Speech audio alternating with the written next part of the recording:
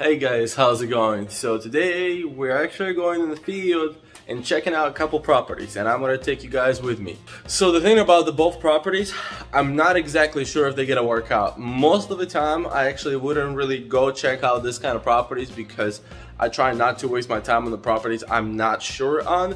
But for the purpose of this video, we're gonna check it out and see if they might be a deal. I might be completely wrong, and this could be two great deals that I'll be working on today. But I'll take you guys with me and let's go check it out. Alright guys, let me tell you a little more about the properties we're about to check out.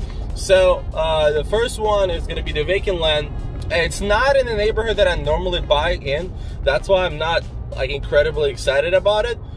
But it's near the neighborhood I always buy in. So I think, in my opinion, I may not find an investor who might buy it, but I may have a retail buyer that might be interested in buying the property. If you deal with vacant land, what I have noticed is that yes, there's a lot of vacant land that investors, builders want to buy, and those are more particularly in the bigger cities around when there's new constructions going on and stuff like that. But when you get a little bit more to the countryside, your potential buyer most likely will be a retail buyer.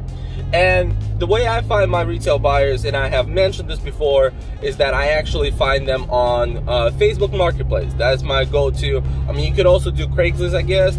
I haven't tried it. I may try it with this one.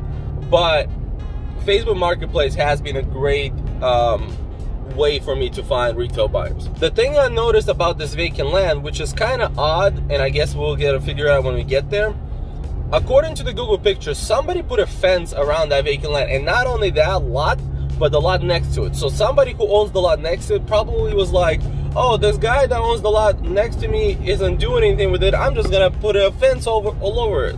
And that's a no-no. I mean, like, obviously that's not his property to do anything with it.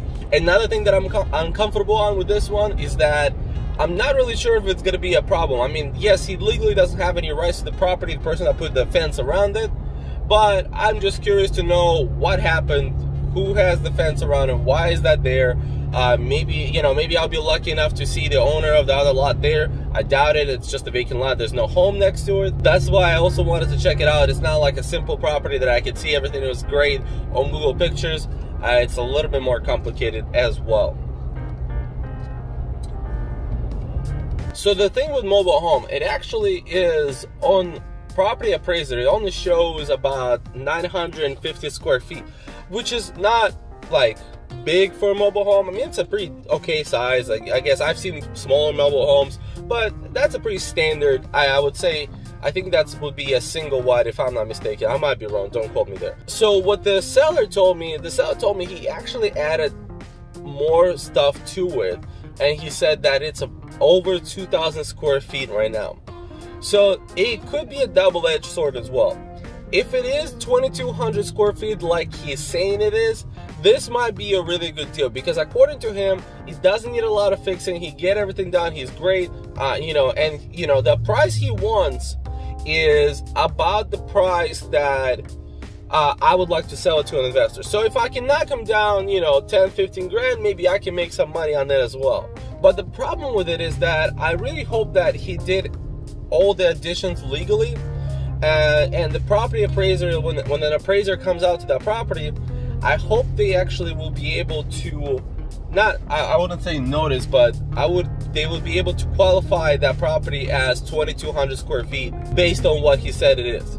Like I said, I looked at Google Pictures, and it does seem like to be much bigger than other properties in the area. Like, there's a property 2 houses down, and it's 2,000 square feet, and it looks smaller than his house. So I think he's not lying about the actual square footage.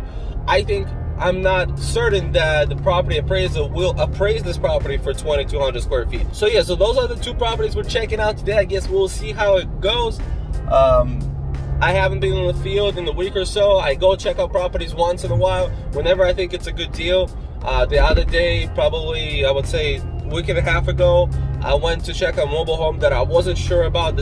I wasn't sure about it either. I was like, maybe it's a good deal, maybe it's not, but I'll go check it out. And right now it's under contract, already assigned to a buyer. Hopefully that works out. A closing should be in a couple weeks. That's why I like doing wholesaling in state, or in what they call it, in your backyard, is because I have this possibility to go check out the properties. I have this possibility to meet with the sellers in person, build credibility. I do enjoy that much more than actually doing virtual wholesaling. And a lot of my properties I have wholesaled virtually. I literally have never seen the sellers, met the sellers, anything like that. Like, literally, I've never even been to, I just wholesaled the land in Ocala not so long ago, and I've never been to Ocala, and I never met the seller. And I've talked to him on the phone 2 times, and maybe we texted maybe 15 text messages besides that. And that's it. And that's all it's been, and he got his money, I got my money, we walked away, everything's great. But what I'm saying is that I like to wholesale in my backyard much more. It is enjoyable, but I think both options do work. I guess it's just a personal preference, especially since I have the ability to do it in my backyard. A lot of people don't because what states they live in, how busy it is, how good of a market it is. All right, guys, let's check out this vacant land. Let's see how it looks.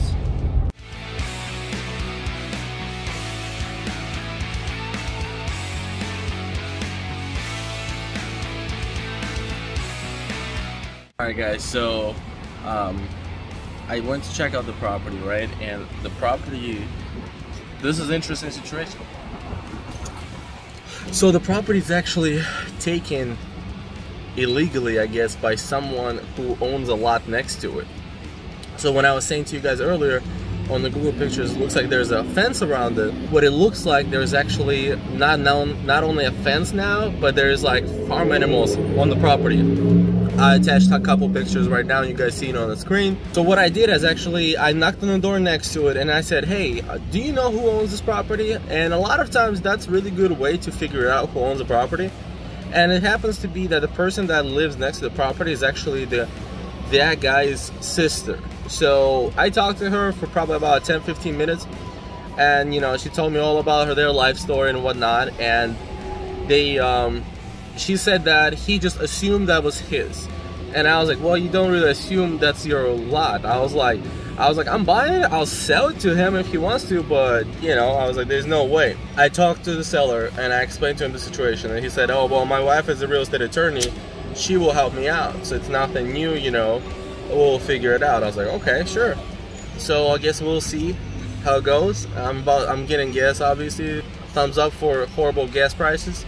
And then I'll head out to the mobile home. Yeah, so we went to check out the mobile home. I went to check out the mobile home. And I don't know, I'm not too excited about it. I guess I'll be putting some pictures right now you guys should be seeing on the screen. So when you add something to a house, you're technically supposed to pull permits from the county, city, or whatever. And he didn't pull any permits. So I don't know if I really want to mess with this. Even though at the end of the day, I wouldn't be the one buying the mobile home or whatever, obviously. But the investor may have so many questions, may want the property to get inspected. And this guy does not want his property to be inspected before he sells. He thinks that the inspector will give him a citation, which is most likely what will happen. So that's a kind of a problem for the investor and obviously for me. So I don't know if I'm even going to try. I mean, he wants the price that he wants, I would be able to give to him if it was for if everything was done correctly and everything was done right. But with this one, I mean, he did do a lot of stuff, like, you know, big things like roof, electric, and plumbing, and all that stuff is in great shape, and stuff like that. And it really needs basically cosmetics, which is not, you know, which is fine, but it's really not great. I'm not too excited about it. I had that feeling when I was going out to the property, but you never know. I think it's worth to check out the property sometime and just see where it takes you. But at this point, I'm probably not gonna go through with this deal. The other deal, the land, I am going to try to figure it out. I talked to the seller already. They're gonna be trying to send it in mail to this person and whatever, certified mail. But now I've been out writing this stuff for the past 3 hours or so. It's about time I get back in front of the computer and get some more deals today. Alright guys, I'm back to the home base, and I'm working on other stuff right now. I don't know. I've been thinking about this couple deals.